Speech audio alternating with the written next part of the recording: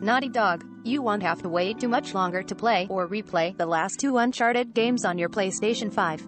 Naughty Dog and Sony have confirmed that Uncharted Legacy of Thieves Collection will be available for PS5 on January 28 for $50 or $10 if you've bought the PS4 versions of either include game. The company have also revealed just what audiovisual upgrades you can expect. These aren't complete overhauls, they're both mid-cycle PS4 releases after all, but they might be worthwhile if you missed out on Uncharted 4 or Lost Legacy, or just want to make the most of a new TV.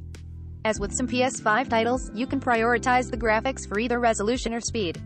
A fidelity mode jumps to native 4K while preserving a target frame rate of 30 FPS. You can alternately use a performance mode if 60 FPS matters more than crisp graphics, and there's even a performance option that caps the resolution at 1080p in return for an extra smooth 120 FPS.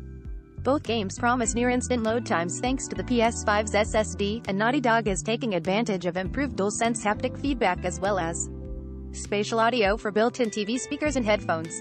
It should be a more immersive experience then, even if you can't justify an elaborate audio setup. You'll have to be patient if you're jonesing for the PC version. You can add the Uncharted bundle to your wish lists on the Epic Games Store and Steam, but the developers haven't narrowed down the release date beyond a generic 2022. The system requirements aren't yet available, either. While that's not surprising, given the extra challenges of porting a PS4 game to PCs, it could leave you waiting a bit longer than you might like. All products recommended by Engadget are selected by our editorial team independent of our parent company. Some of our stories include affiliate links. If you buy something through one of these links, we may earn an affiliate commission.